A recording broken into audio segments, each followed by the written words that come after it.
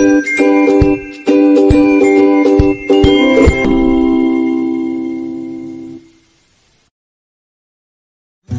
friends, welcome and welcome to THATTAI lifestyle. அனைவருக்கும் இனிய கிருஷ்ணர் ஜெயந்தி நல்வாழ்த்துக்கள். இன்னைக்கு நம்ம சேனல்ல என்ன வீடியோ பார்க்க போறோம்னா கிருஷ்ணர் ஜெயந்தி ஸ்பெஷல் வீடியோ தான். சார் நான் இன்னைக்கு கிருஷ்ணர் ஜெயந்திக்கு என்ன பலகாரம்லாம் செஞ்சு சாமி கும்பிட்டேன் அப்படிங்கறத இந்த வீடியோல பார்க்க போறீங்க. சார் கண்டிப்பா எல்லாரும் சாமி கும்பிட்டுருப்பீங்க. நான் என்னெல்லாம் செஞ்சு சாமி கும்பிட்டு தான் பார்க்க போறோம். ஸோ வாங்க ஃப்ரெண்ட்ஸ் வீடியோ பார்த்துட்டு வந்துடலாம்.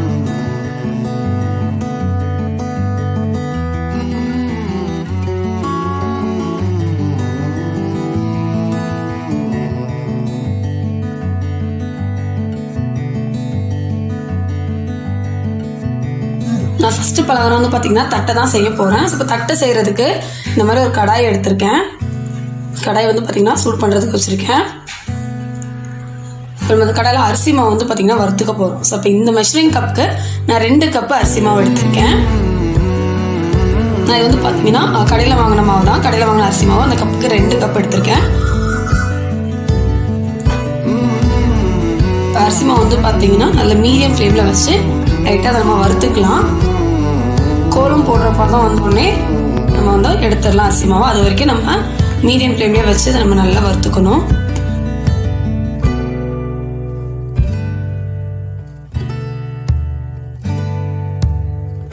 அது வந்து பாத்தீங்கன்னா உங்களுக்கு வறுக்கும் போது நல்ல டிஃபரன்ஸ் தெரியும்.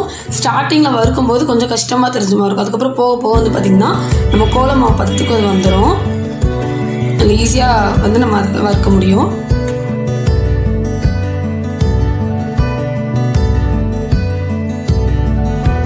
இப்போ வந்து பாத்தீங்கன்னா அரிசி மாவு வறுத்தாச்சு. கொஞ்சமா அதை எப்படி செக் பண்றது, இந்த மாதிரி கொஞ்சமா எடுத்து பக்கத்துல இந்த மாதிரி கோலம் போடுற மாதிரி கம்பி போட்டு பாத்தீங்கன்னா இந்த மாதிரி வரணும். இந்த மாதிரி வந்தாலே நம்மளோட அரிசி மாவு வந்து பாத்தீங்கன்னா கரெக்டான பதத்துல நம்ம வறுத்துட்டோம்னு அர்த்தம். இந்த மாதிரி கொஞ்சமா எடுத்து இந்த மாதிரி லைட்டா கம்பி போட்டு பாருங்க. இந்த மாதிரி போட்டாலே இந்த மாதிரி கரெக்டா வரணும். வந்துட்டு அப்படின்னாலே நம்மளோட அரிசி மாவு வந்து ரெடி ஆயிட்டுன்னு அர்த்தம். சரி, இந்த அரிசி மாவை வேற ஒரு பாத்திரத்துக்கு மாத்திக்கிறேன்.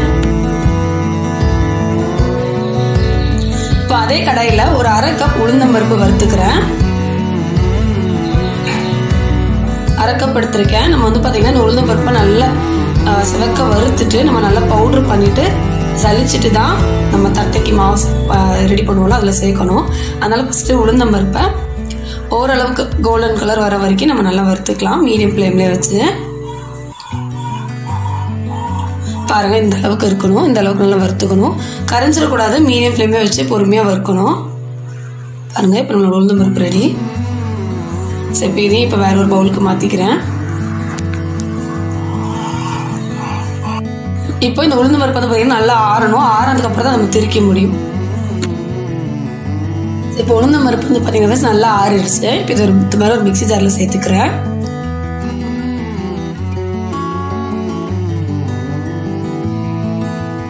பாத்தீங்கன்னா மிக்ஸி ஜார்ல சேர்த்துட்டு அது இப்போ நல்லா பவுடரை திரிச்சு எடுத்துட்டு வந்துடுறேன். இப்போ வந்து பாத்தீங்கன்னா உளுந்தம் பருப்பு நல்லா திரிச்சு எடுத்துட்டு வந்துட்டேன். நான் எவ்வளவு தூரம் நல்லா பவுடர் ஆக்க முடியுமோ அந்த அளவுக்கு நல்லா பவுடரை திரிச்சுக்கோங்க. இது வந்து பாத்தீங்கன்னா நம்ம இந்த மாதிரி ஒரு மாவு சலிக்கிற வச்சு நல்லா சலிச்சுட்டு தான் நம்ம வந்து தட்டை மாவு செய்யறதுலாம் சேர்க்கணும். பாருங்க நான் சலிச்சு எடுத்துட்டு வந்துட்டேன். சலிக்காம அப்படியே சேர்த்துறாதீங்க. இப்போ இந்த மாதிரி ஒரு பாத்திரத்துல அரிசி மாவு, அதாவது வறுத்த அரிசி மாவு சேர்த்திருக்கேன். அது கூடவே நான் இங்க வந்து பாத்தீங்கன்னா நல்ல ஒரு 2 டேபிள் ஸ்பூன் கடலைப்பருப்பு ஒரு 1/2 மணி நேரம் ஊற வச்சு வச்சிருக்கேன். அதை சேர்த்துக்கிறேன். கடலைப்பருப்பு வந்து பாத்தீங்கன்னா ஒரு 1/2 மணி நேரத்துல இருந்து 3/4 மணி நேரம் வரைக்கும் ஊற வச்சுக்கோங்க. கடலைப்பருப்பு சேர்த்ததுக்கு அப்புறம் கருவேப்பிலை இந்த மாதிரி நல்லா குட்டி குட்டியா கட் பண்ணி வச்சிருக்கேன். அதை சேர்த்துக்கிறேன்.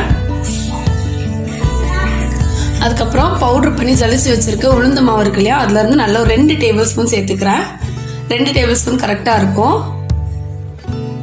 So 2 table spoon சேர்த்திருக்கேன்.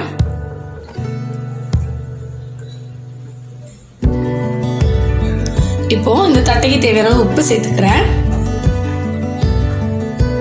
உப்பு சேர்த்ததுக்கு அப்புறம் மிளகாய் தூள் ஒரு 1.5 டீஸ்பூன் மிளகாய் தூள் சேர்த்திருக்கேன்.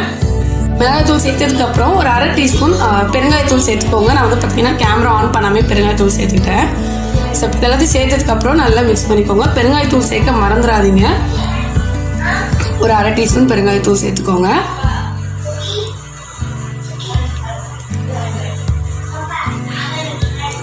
இப்போ இதெல்லாத்தையும் லைட்டாக மிக்ஸ் பண்ணதுக்கப்புறம் ஒரு டீஸ்பூன் பட்டர் சேர்த்துக்கிறேன். நீங்கள் பட்டர் சேர்த்துக்கலாம், அப்படி இல்லைனா எண்ணெய் கூட சேர்த்துக்கலாம்.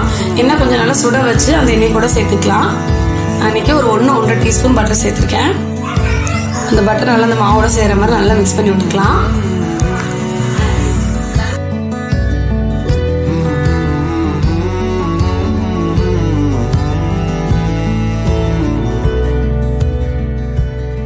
அது பார்த்தீங்கன்னா நல்லா மிக்ஸ் பண்ணியாச்சு பட்டர் சேர்த்ததுக்கப்புறம். இப்போது இதில் கொஞ்சம் கொஞ்சமாக தண்ணி சேர்த்து நல்லா ஒரு சப்பாத்தி மாவு பதத்துக்கு நம்ம நல்லா பிசைஞ்சிக்கலாம். கொஞ்சம் கொஞ்சமாக தண்ணி சேர்த்து மிக்ஸ் பண்ணி பார்த்துக்கோங்க, ஜாஸ்தி தண்ணி சேர்த்துட வேண்டாம். நல்லா ஒரு சப்பாத்தி மாவு பதத்துக்கு நம்ம பிசைஞ்சிக்கலாம்.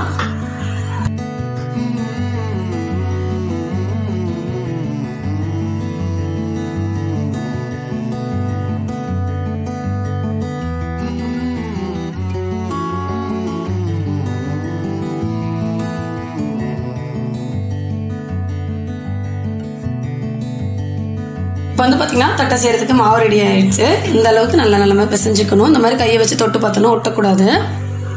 ஸோ இப்போ நம்ம தட்டை செய்கிறதுக்கு இவ்வளோ மாவு ரெடி. பார்த்தீங்கன்னா ஃப்ரெண்ட்ஸ், தட்டை தட்டுறதுக்கு நான் இந்த மாதிரி ஒரு அலுமினியம் ஃபாயில் எடுத்திருக்கேன். நீங்கள் வந்து பார்த்தீங்கன்னா ஆயில் பாக்கெட் இருக்கும் இல்லையா, அதாவது ஆயில் காலியான பாக்கெட் இருக்கும் இல்லையா, அந்த எண்ணெய் பாக்கெட் எடுத்துக்கலாம். அப்படின்னா வேறு ஏதாவது பால் பாக்கெட் கவர் அந்த மாதிரி ஏதாவது எடுத்துக்கலாம். இந்த அலுமினியம் ஃபாயிலில் கொஞ்சமாக ஆயில் அப்ளை பண்ணிக்கிறேன். இந்த தட்டை ஒட்டாமல் வரதுக்காக கொஞ்சமாக எண்ணெய் தேய்ச்சிக்கிறேன்.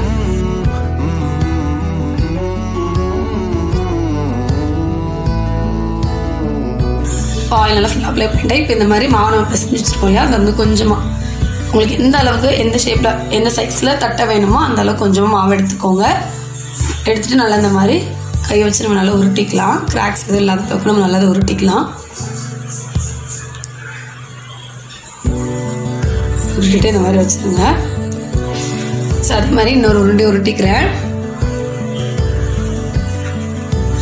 2 தட்டையை நம்ம தட்டிக்கலாம். இப்போ உருண்டை ரெடியாக இருக்குது. இப்போ இந்த மாதிரி ஒரு ஃப்ளாட்டான ஒரு கிண்ணம் எடுத்துக்கிறேன்.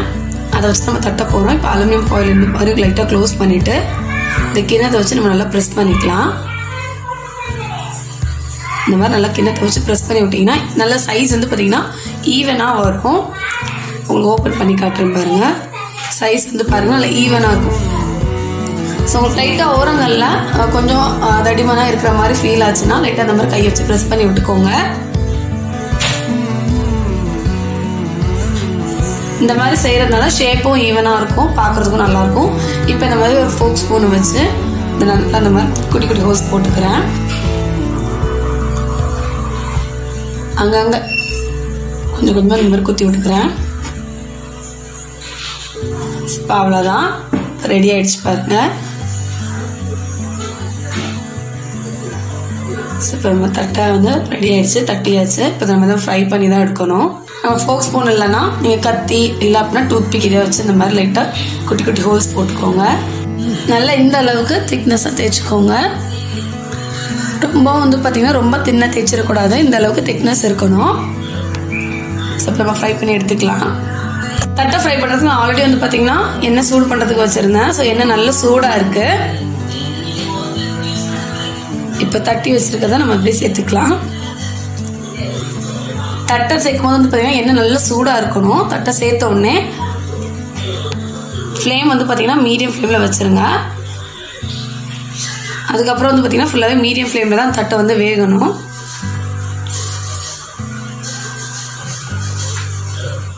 ஸோ இப்போ வந்து பார்த்தீங்கன்னா 2 தட்டை தான் ஃப்ரை பண்ணி எடுக்க போகிறேன்.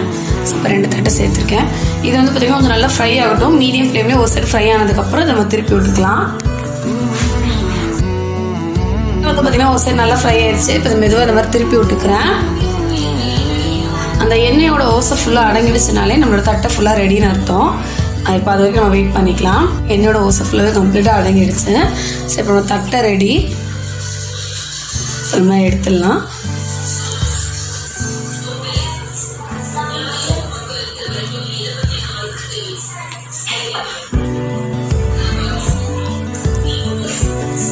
பார்த்தீங்கன்னா நம்மளோட சூப்பரான தட்டை ரெடி.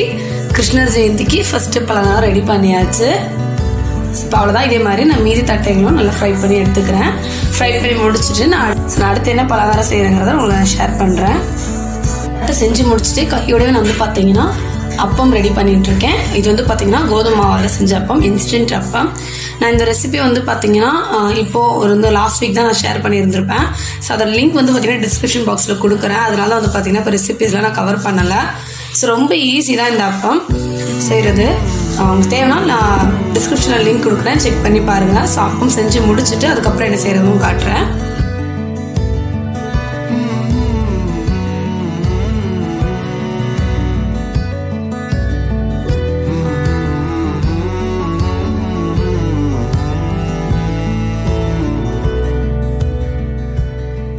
வந்து பார்த்தீங்கன்னா அவல் பாயசம் செய்ய போகிறேன். அவல் பாயசத்துக்கு நான் மெஷரிங் கப்புக்கு 2 கப் அவல் எடுத்து வச்சிருக்கேன். நான் இன்னைக்கு சிகப்பு அவல் தான் யூஸ் பண்ண போகிறேன் பாயசத்துக்கு.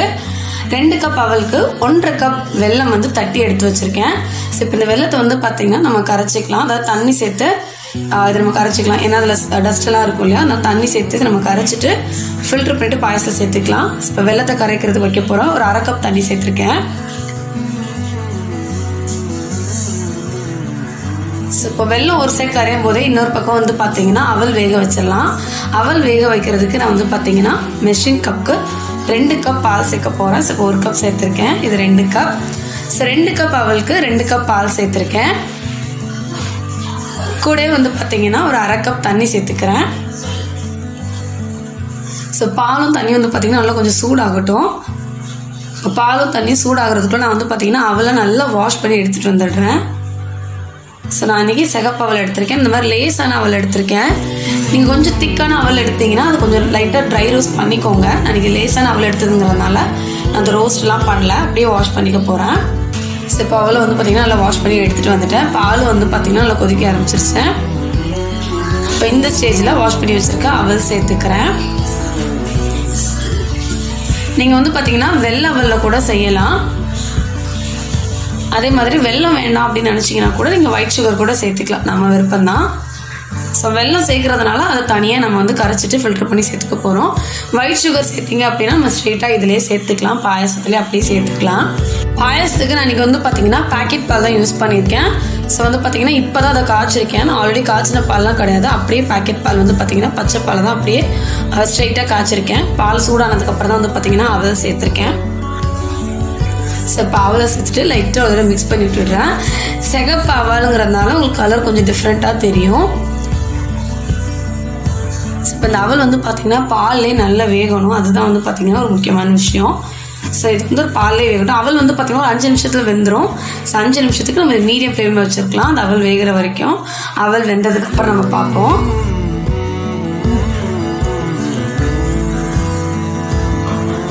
இப்போ அவல் வந்து பார்த்தீங்கன்னா ஃப்ரெண்ட்ஸ் நல்லா வெந்துருச்சு பாருங்க. உங்களுக்கு பார்த்தாலே தெரியும். இந்த மாதிரி அவல் லைட்டாக எடுத்து கையில் இந்த மாதிரி மசிச்சு பார்த்தீங்கன்னா உங்களுக்கு தெரியும், உடையணும். ஸோ அப்போ வந்து பார்த்தீங்கன்னா நம்மள அவல் வெந்துருச்சுன்னு அர்த்தம். 5 நிமிஷத்துலேயே வெந்துடும். அவல் வெந்ததுக்கப்புறம் இதில் வந்து பார்த்தீங்கன்னா மண்டபம் கரைச்சி வச்சுருக்கோம் இல்லையா, அதை ஃபில்டர் பண்ணி சேர்த்துக்கிறேன்.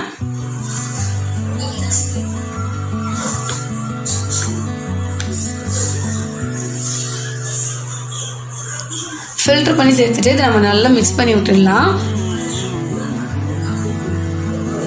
வெல்லம் சேர்த்த உடனே பாயசோட கலர் வந்து பார்த்தீங்கன்னா அப்படியே சேஞ்ச் ஆகிடும். ஸோ இதை நல்லா மிக்ஸ் பண்ணி விட்டுக்கோங்க. ஃப்ளேம் வந்து பார்த்தீங்கன்னா லோ ஃப்ளேமில் வச்சுக்கோங்க, அப்போ தான் கரெக்டாக இருக்கும். ஹை ஃப்ளேமில் பார்த்தீங்கன்னா வச்சுருந்தீங்கன்னா டக்குன்னு பார்த்தீங்கன்னா பால் ஒரு மாதிரி திரிஞ்ச மாதிரி ஆகிடும். அதனால் லோ ஃப்ளேமில் வச்சுட்டு மிக்ஸ் பண்ணுங்கள்.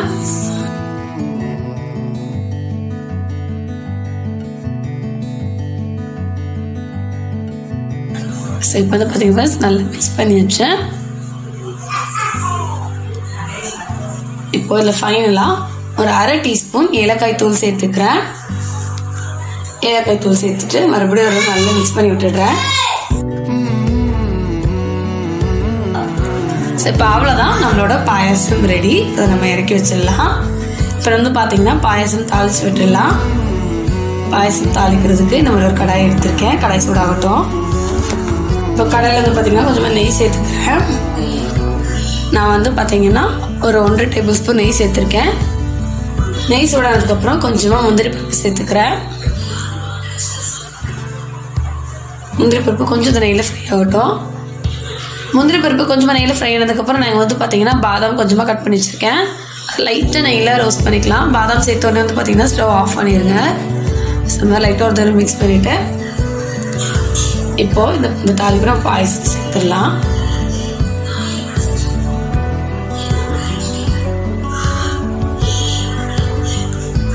ஸோ இப்போ அவ்வளோதான் ஃப்ரெண்ட்ஸ், நம்மளோட சூப்பரான அவல் பாயாசம் ரெடி. ரொம்ப ஈஸி தான். இல்லை நீங்கள் வேணால் கிஸ்மிஸ் கூட தாளித்து விட்டுக்கலாம். நான் கிஸ்மிஸ் சேர்க்கலை, நான் வெறும் முந்திரி பருப்பும் பாதாம் மட்டும் தான் சேர்த்துருக்கேன். பார்த்தீங்கன்னா ஃப்ரெண்ட்ஸ் பலகாரம் எல்லாம் செஞ்சு முடிச்சாச்சு. இப்போ கிருஷ்ண ஜெயந்திக்கு சாமி கும்பிட்றதுக்கு எல்லாமே எடுத்து வச்சுருக்கேன். பலகாரம் எல்லாமே பக்கத்தில் எடுத்து வச்சுருக்கேன். ஸோ ஃபஸ்ட்டு விலைக்கு ஏற்றிக்கிறேன்.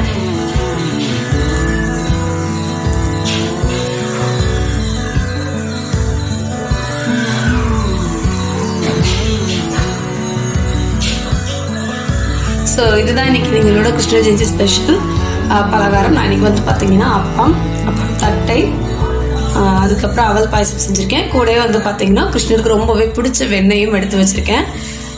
இதெல்லாம் தான் வந்து பார்த்தீங்கன்னா நீங்கள் நாங்கள் கிருஷ்ணருக்கு படைச்சி சாமி கும்பிட்டோம். பார்த்தீங்கன்னா சிம்பிளாக தான் சாமி கும்பிட்டோம். கிருஷ்ணர் பாதம்லாம் வச்சு அந்த மாதிரிலாம் எதுவுமே சாமி கும்பிடலாம். ஏன்னு கேட்டிங்கன்னா இது வந்து பார்த்தீங்கன்னா நம்ம சொந்த வீடு கிடையாது. அதே மாதிரி வந்து பார்த்தீங்கன்னா சாமி ஷெல்ஃபும் வந்து பார்த்தீங்கன்னா குட்டியாக தான் இருக்கும். ஸோ பெரிய ஷெல்ஃப்லாம் இல்லை. அதனால நான் இந்த மாதிரி சிம்பிளாக என்னெல்லாம் முடிஞ்சதை வச்சு சாமி கும்பிட்ருக்கேன்.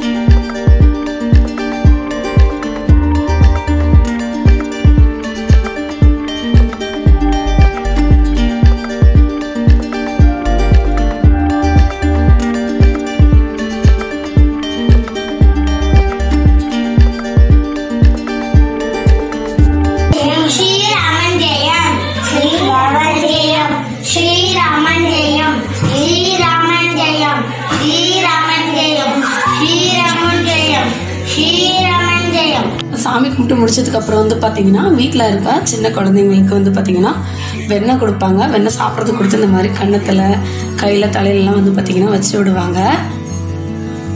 சாதா செஞ்சுட்டு இருக்காங்க. எங்கள் வீட்டு குட்டி கிருஷ்ணர் தாங்க எப்படி இருக்காரு, கியூட்டாக இருக்காருல்ல, எப்படி இருக்காருன்னு மறக்காமல் கமெண்ட்டில் சொல்லுங்கள்.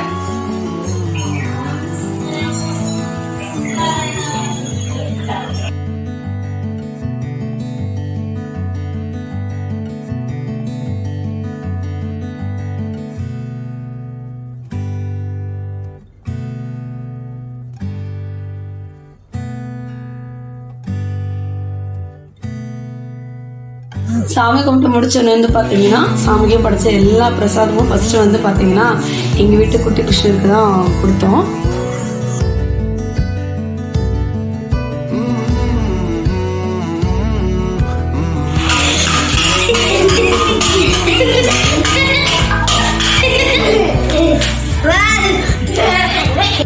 ஸோ அவ்வளோதான் ஃப்ரெண்ட்ஸ், இந்த வீடியோ வந்து பார்த்தீங்கன்னா இதோட முடியுது. ஸோ இந்த வீடியோ உங்களுக்கு கண்டிப்பாக பிடிச்சிருக்கும் நம்புறேன் ஃப்ரெண்ட்ஸ். பிடிச்சிருந்தா அப்படின்னா மறக்காமல் லைக் பண்ணுங்கள், ஷேர் பண்ணுங்கள். என்னோட சேனலுக்கு நீங்கள் இது வரைக்கும் சப்ஸ்கிரைப் பண்ணலாம், ப்ளீஸ் மறக்காமல் சப்ஸ்கிரைப் பண்ணிக்கோங்க. அப்புறம் மறுபடியும் அனைவருக்கும் இனிய கிருஷ்ண ஜெயந்தி நல்வாழ்த்துக்கள். ஸோ எல்லாரும் ஹாப்பியாக இருங்க, சேஃபாக இருங்க. பாய், டேக் கேர்.